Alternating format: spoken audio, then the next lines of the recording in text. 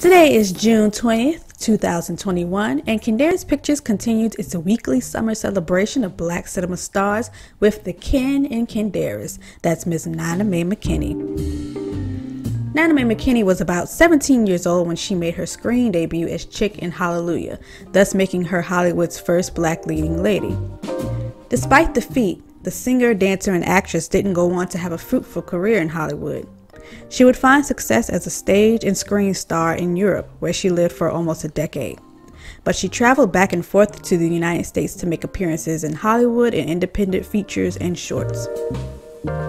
By the late 1930s, she returned to the United States and mostly performed in nightclubs, but sporadically appeared in movies throughout the 1940s and early 50s. Follow Kindaris Pictures on Facebook, Instagram, and Twitter for daily Nana Mae McKinney posts, and save the playlist on this channel titled For Nana Mae McKinney.